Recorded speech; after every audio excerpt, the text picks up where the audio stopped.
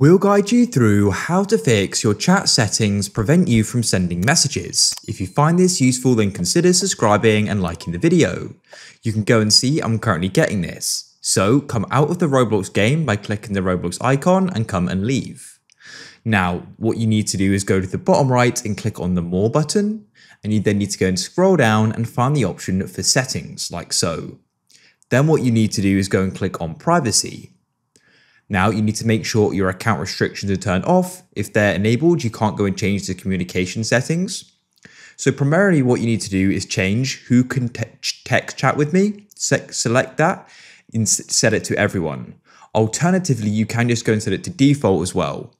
The only thing is here, if a PIN is set, it will need to be entered. So if you know the PIN, you can enter it, or if you don't know the PIN, you have to get the person who does to enter it in. So here we are, I'm now back in a game, and then what I'll do is go and open up the chat, and as you can see, it now says tap here to chat, and I can go and send a message like so.